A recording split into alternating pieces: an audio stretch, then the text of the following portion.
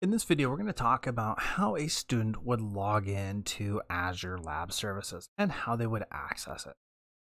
Basically, it's pretty easy.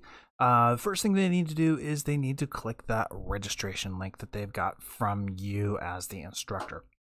The registration link is what actually joins them to the class. And then once that's done, they come up to labs.azure.com/virtual machines. It's almost the same URL that you as an instructor uses. You use just labs.azure.com.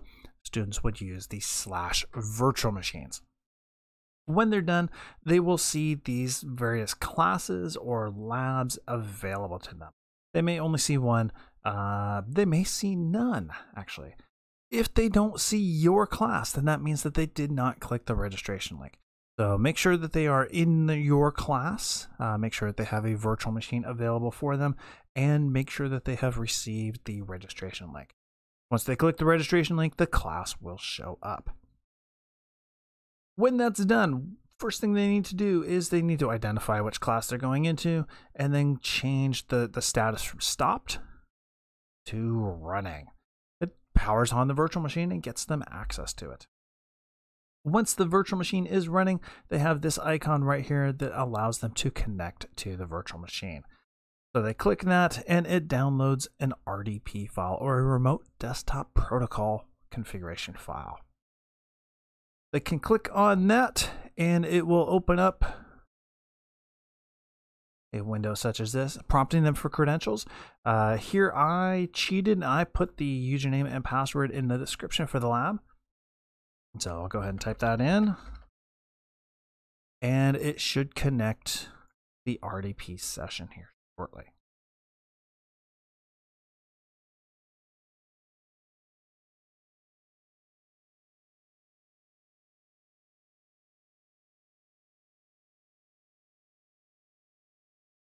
And there we go. We are now in Azure and we are ready to go. So this is the lab environment. The lab will differ depending on what you want to do. At this point, they're able to work.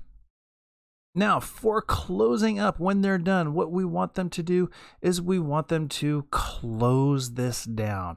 There's a couple of different ways that they can close this down. They can come down to the start menu and choose power it off, just shut down. They can click this X button right here, or they can minimize the window and click the X button right here. When this happens, it will disconnect them, it will log them off, and after about 10 minutes, it will automatically shut down their virtual machine. Best practice would be for them to actually click running and change it to stopping, and it will stop it down automatically. So there you go. That's how a student would access the Azure virtual machines. Again, the URL is slightly different. They have to accept the registration link. And then once they're in, they are in. They just need a remote desktop protocol client, which is built into Windows. If they're running Linux or Mac, they may need to do some extra steps.